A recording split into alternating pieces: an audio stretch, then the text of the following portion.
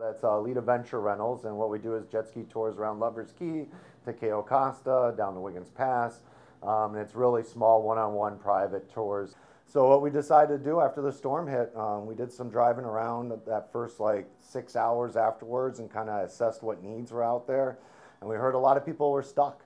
So we knew we had the jet skis, got the skis in the water, brought water, ice. Amber made sandwiches and packed lunches, and we just hit the water unknowingly what we were going to find or what we were going to be able to help with. We would go up and down the channels of the Fort Myers Beach channels, and I'd blow my whistle and ask if anybody needed help. So we would give them food, we'd give them water, give them ice.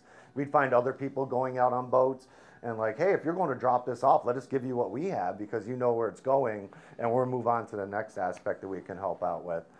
Those are the humbling moments where you're like, okay, we do have a purpose out here. This is why we're here.